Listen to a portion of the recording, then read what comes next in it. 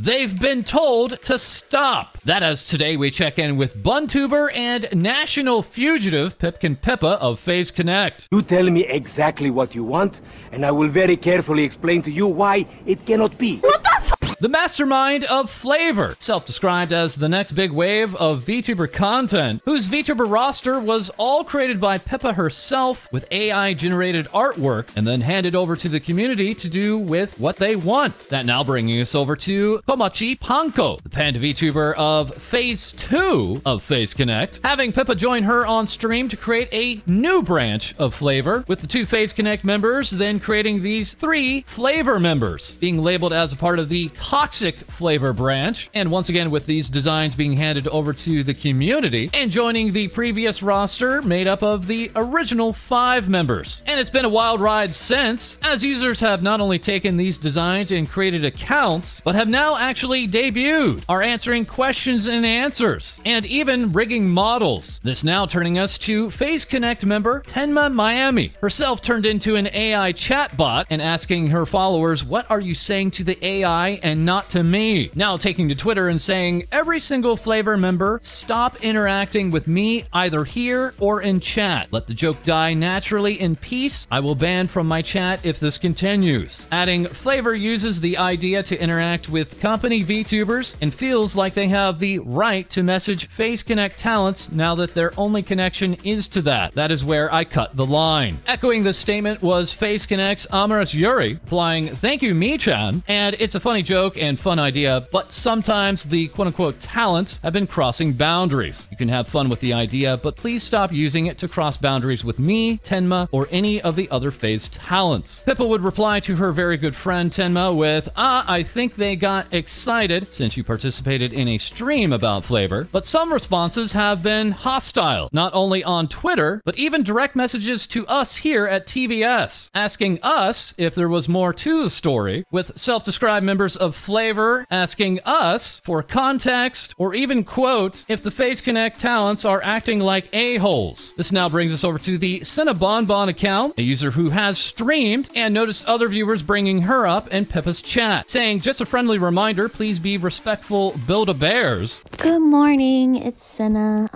Still a little groggy, still a little hungover. I just wanted to come on here to remind you guys, I'm watching through Pippa's last stream and I saw she brought up collabs and you guys were asking on my behalf. While I am grateful, I need you guys to stop doing that. If anything were ever to happen between Pippa and I as a collab wise, I would hope it's organic and not something she felt forced into. And if a collab never happens, I'm also 100% okay with that. She owes me nothing. I am so grateful to her for her creation and for her direction and leadership, but I am nobody to her. I am simply, a person very low on her totem pole, so to speak. I am not owed anything, and I definitely don't want anybody pestering her. So please be respectful and keep in mind that while she might be FlaVR's CEO, she owes us talents nothing. She's already done enough. So thank you for your support, and I hope you can respect my wishes. Thank you. This further echoed by another member of FlaVR saying, well said, please respect Mama Pipkin. And in response to Tenma Miami's tweet, respect the other FaZe Connect talents' wishes as well. TVS has directly reached out to Pippa regarding this, providing more context for us and being very clear that her friend Tenma Miami collabs with everyone, that being indies and FleshTubers and more. Well, then she went on to a 20-minute rant regarding fluoride in the water supply. But we do now return to one of her original tweets regarding FlaVR, reconfirming that FlaVR belongs to the community as a whole. You're free to designate quote-unquote official VAs or quote-unquote official hubs, but it ultimately belongs to everyone. I'm glad so many people are having fun with it. I didn't expect people to actually meme a VTuber group into existence. Please remember, this was meant to be satirical. Do your best not to create trouble for others. Don't take anyone seriously serious if they try to monopolize the concept. Lastly, if you're streaming under the project, then beware of shady people who will try and take a cut or promise you big things. Otherwise, it really will turn into a black company like the original joke. And so we'll see what the future holds in store for this artificial VTuber concept that is becoming more real day by day. And what is also real is the live show for TVS coming to Anime Los Angeles on January 8th. Join us during our main event as we will be hosting an awesome cast of VTubers. And speaking of main events, here we have IRyS of HoloLive English saying, "HyRyS, it's NewRyS," finally giving us her new design reveal. And with plenty of predictions beforehand, with Das Doctor giving us hope predictions, which would then be later shown on the reveal stream itself, including not only GundamRyS, but StickRyS. And also watching along was Nijisanji English's Millie Parfait, set to debut her very own new outfit only 1 hour later, and along with tens of thousands of others noticing the cursor appear on screen. That is, a stream had the largest concurrent viewer count of any HoloLive English stream for the entire year of 2022. And also watching was HoloLive Japan's Hachima, showing off the beginning of this very slow reveal and saying nice feet as we moved up to HyRyS 2.0, and then a full reveal of the dress, which not only features a very nice ribbon, but also near the shoulders, both Bloom and Gloom, the two mascots for IRyS designed with her and also Tsukumo Sana's input. Once again proving that Sana is eternal, we at last received the brand new face reveal, with Hachima saying, "Okay, marry me," with IRyS's old face here on the left and new face on the right, with IRyS saying this is now her with makeup on. HoloLive English's Series Fauna reacted with "A Princess Angel has descended," while Amelia Watson would also tweet out an angel, and bringing us to new merch, including an acrylic stand, reversible tote-RyS, and belt keyholder-RyS. Long speculated and now confirmed, IRyS's original character illustrator Red Juice has returned for this brand new 2.0 illustration, with IRyS now being rigged by Iron Vertex's Brian Chewy. Here now we have one of the very first fan arts to ever exist for IRyS 2.0 coming from Tekaru, as HoloLive English's Heikos Bells would tweet, "New wife, who dis?" therein leading to this artwork by way of Miku. Further into the stream, IRyS would show off brand new expressions, with Ittori commenting, "I want her to step on me with that exact face." Then taking the time to sprout these new wings, with HoloLive English's Mori Calliope saying, "I just woke up, IRyS so beautiful." And Brian took to Twitter to show off the model's various, physics, with IRyS replying, "Thank you so much, Brian, for making me so fluid in so many parts. Gonna do my best in this new look." Artist Adventure would say, "I'm so happy that her design is so cute, but it's still not any easier to draw." That said, we did receive new fan artwork in record time, including by Nami, saying, "I love her new design so much." Das Doctor giving us Hope 2.0, Electric Boogaloo. Origami with their own rendition of Hope 2.0. Jazz Jack here with new IRyS. John Azurin offering up OMG, a whole new look. And Kaiser Cake giving us a whole new hope. Half a day later, Red Juice would finally reveal the reference designs on Twitter, calling this IRyS 2022 Winter version, and confirming that was simply a placeholder name, giving us these stripped down references, the accessories, and a multitude of expressions. That bringing us now to Nijisanji English's Millie Parfait, revealing her brand new outfit and confirming that silhouette was a scam, even apologizing to chat in a song, with the official Nijisanji English account tweeting out this official silhouette, even if Nina Kosaka called it a fake. On the opposite end, Millie Parfait's reveal was incredibly fast, showing off the chest in no time, where the only jiggle physics were on the lacing. Even Nina would say, "Millie, you're going too fast, give me a second to tweet." Then jumping right into her credits, with fellow Ethyria member Enna Alouette reacting, "She's so gorgeous. Also, my babu would actually never betray me. This is my true waifu from start to end. I will die with her and bury my grave next to her and her future husband." Nina further saying, "Millie went fast, fast, fast, fast, zoom, zoom fast," with Enna also acknowledging other VTubers takes their time to reveal outfit. "Millie, this is what I look like. Okay, you can go now." As before we knew it, we were already at the end screen, complete with cute mascot. After Millie would tweet, "Thank you for watching my costume reveal. Sorry, I was nervous." As early into the stream, Enna had noticed, "I hope she's okay. She's clearing her throat a lot." And then an hour later, Millie would tweet, "The only time I streamed, I get sent to the emergency room. I am okay though. Panicked a little bit after streaming stream because I suppressed myself from coughing, and I ended up coughing blood. Apparently, I have bronchitis now. I'm going home. What a wild day. Saying also, I do apologize if I sounded really bad in my outfit reveal. I didn't know I was that sick. Further along, we have Millie's character illustrator showing off this design and admitting they were confused when they saw this silhouette, as it was not something that they designed, with Millie herself replying, "I'm sorry for the different image in the beginning. I wanted to trick my viewers from the beginning.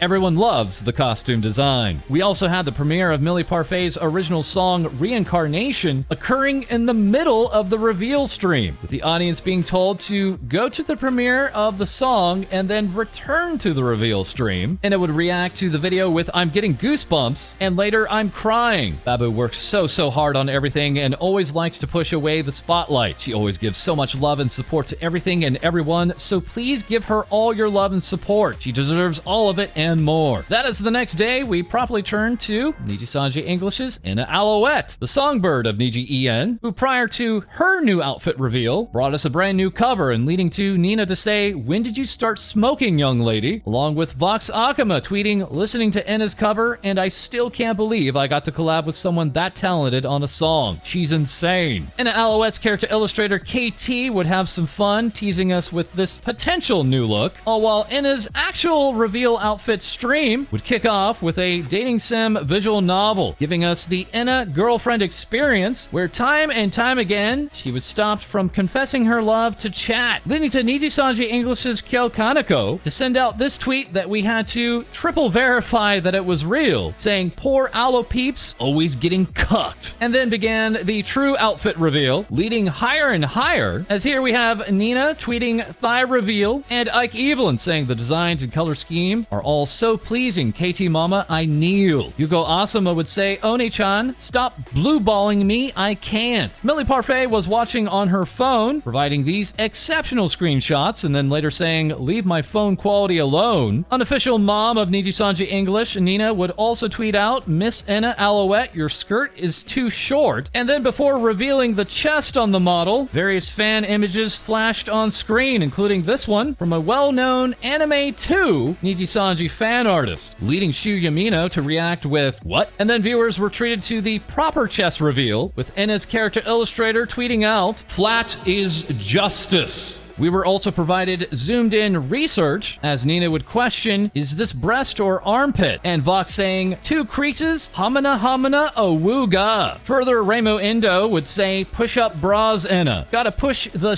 up so they jiggle." Millie Parfait would continue to live tweet from her phone, as she would comment, "Millie, I'm sorry, I can't stop laughing at every screenshot you send." Finally, we had the face reveal, leading Nina to say, "I want to kiss this little nose, this little face she is ready to marry," as the mother fox of Ethyria, who will come to claim Enna's hand in marriage. "I accept diamonds, money, wine, your soul for my sweet angel." Reimu would simply respond with Nina further asking, "How can someone be so cute and yet so foul-mouthed?" And continuing to be helpful, Millie would provide these high-quality references for artists out there. Yes, very helpful. It was also noticed that Enna, Millie, Petra, and Reimu all have matching braids, as Enna herself would then kick off a karaoke session, leading Nina to lastly say, "She is my one-toothed princess, little Wetty, my beautiful magical hamster." This bringing us now to the final Ethyria outfit reveal by Nina Kosaka, working as the Queen of Diamonds, and starting off her reveal stream with a game of block game. Oh. And it only got wilder from there. Then moving into a karaoke session before the reveal, and finally a look at the fan predictions in this cabaret, as then we got a look at the new models' feet and tails, leading Nijisanji English's Scarlett Yanaguni to respond with "Mommy kick me," Enna saying, "Oh my gosh, the design of the clothes," as then even more of the legs were revealed, leading even Vox to check it out. As here now we have the full new Nina Kosaka, as mysteriously, Millie Parfait would say, I hate it in here, and Enna Alouette responding, disowning my mother. That while Yugo said, you jiggle, I giggle, and Reimu replying, I can't stop looking at the bounce. Next up, Rosemi Lovelock of Nijisanji English was very impressed with the hair, with Enna also saying, I love her hair so much, and then came the hat, making VShojo's Iron Mouse simply scream out loud, and Scarla reacting, mommy so pretty, with Rosemi further saying, I warned you dog, I told you about the Ethyria outfits. And yes, Nina can also use her older default hair, giving us this new combo, along with the face mask. That while Reimu would state, have they ever stopped jiggling for a second? Scarla tweeting, why yes good sir, I am appreciating and examining with the utmost respect. And Millie Parfait commenting in chat, welcome to the